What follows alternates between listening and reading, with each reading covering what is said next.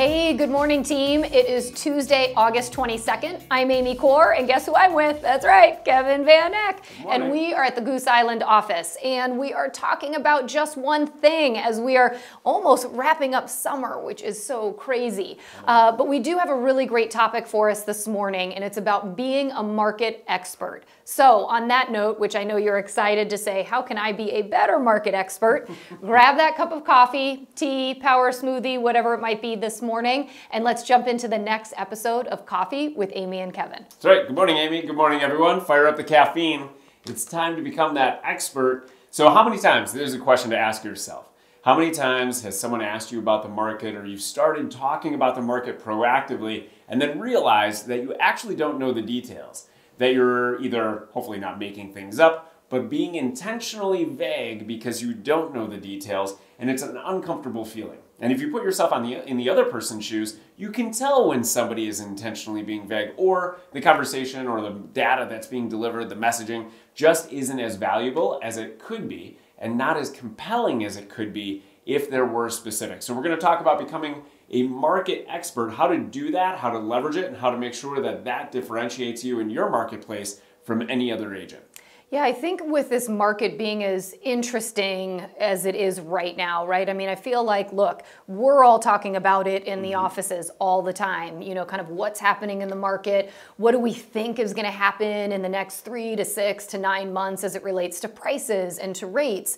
You know, there's a lot of conversation. There's also a lot of noise out there, right? A lot of different headlines that our, you know, clientele are quite honestly reading right now. And when you think about, oh God, you know, how do I become a market expert? One of the things that can be overwhelming is you might work in a handful of different markets, right? Like if you are in the city of Chicago, for example, you know, you might work in different neighborhoods. So what we want you to do is, instead of feeling overwhelmed, it's about taking one neighborhood, one school district, whatever it is that you work in, and really focus on it this week. Really take a look at the data and the information about that market. So it's about looking at things like the obvious month supply of inventory. You know, what are we seeing the levels are right now, right? How long is it taking for properties to go under contract?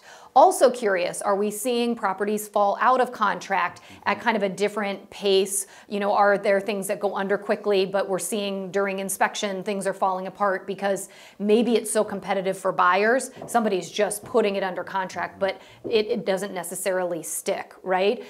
Taking a look at just kind of what's happening, and as Kevin and I were talking about this earlier this morning, really looking at trends. Are there trends that you're seeing in your market right now that are compelling, interesting, or maybe even telling you something, you know? So maybe there's particular price points within your given market that seem to be slowing down a little bit, or maybe there's one that is, you know, still going incredibly fast.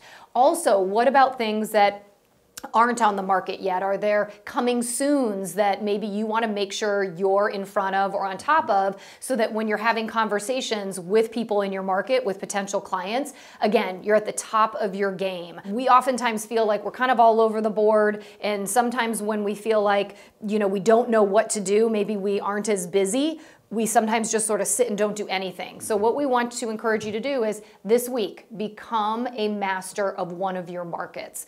Take a look at the trends, take a look at the data, because you want to be able to answer questions like, why do you think that's happening, right? And you're not going to be able to come up with a conclusion unless you're really starting to kind of take a look at some of the data. That's right. Take the time to do it, because this will differentiate you. Most agents do what we started with, which is the vague, the generalization of what's happening in the market, feelings versus hard data. If you know hard data, people will follow your lead. People will be interested. You will position yourself as an expert, which is something that most other agents won't do. And technology won't be able to deliver to your consumer the same way you can, because you are living it today.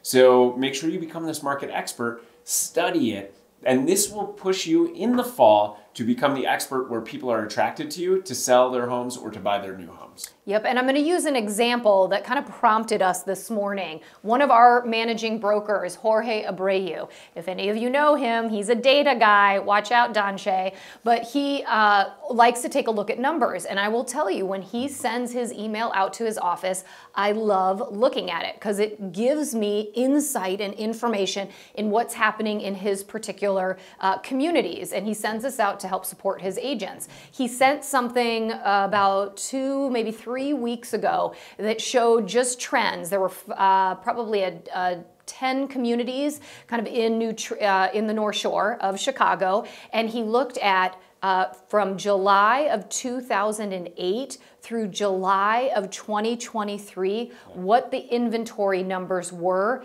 that month, year over year. And it was mind-blowing. I think, taking one off the top of my head, I think Wilmette in 2008, the inventory might have been, what was it, 400 homes, and now it's like 68 homes. You know, so good, bad, or indifferent, interesting data. So, you know, taking a look at some of that stuff, that's a great conversation, and it's really interesting information for you to have, but it takes the time to be able to actually look into it. People want an expert. It's another piece of the puzzle as to why they would choose to work with you and differentiate yourself from any of the other options that are out there. Yep, so your goal, take a market this week, become the expert. Look at the data, look at the trends, and make yourself that much more valuable to your consumer base. And pop it into the comments. Yeah. Let us know which community you're going to focus on.